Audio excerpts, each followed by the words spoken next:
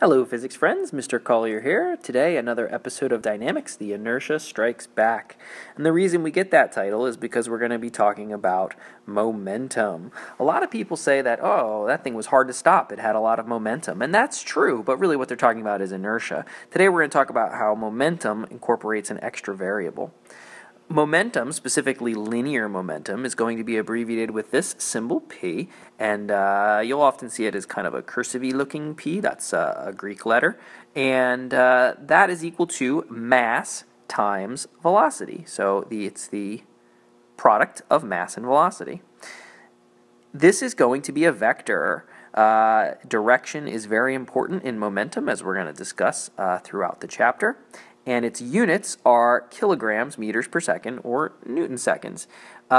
These units are important, and they are not going to get their own special name like a joule or whatever, but, mass is measured in kilograms, velocity is in meters per second, and those are your units. Now, a Newton is a kilogram meter per second squared, and if you just multiply that by seconds, right, seconds canceled, and you get a Newton second.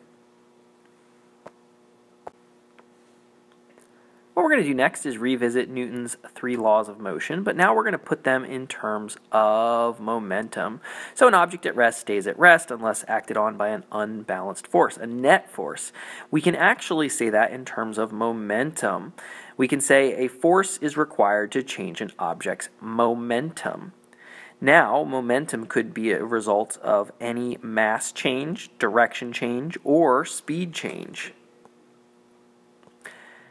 Newton's second law actually has some references to momentum in the original text by Isaac Newton. Newton's second law simply says that force is equal to mass times acceleration.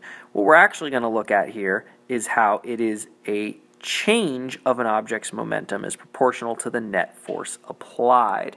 So, if we look at the equation for momentum, right, it is mass times velocity. And if we start simplifying that equation, mass times velocity, we can actually factor out an m, and then we get a change in velocity. Oh, hey, change in velocity over time is equal to acceleration. Oh, mass times acceleration. So another way to write F equals ma is change in force equals change in momentum over time.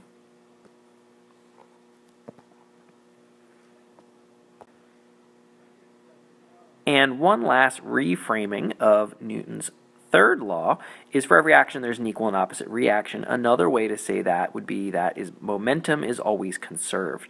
If one object loses momentum in a collision, then another object must gain an equal amount of momentum. And this will actually be a key piece that shows up in a lot of your homework, is that momentum is conserved. So as you head to your first homework on momentum, you're going to see a lot of different examples that we can talk about.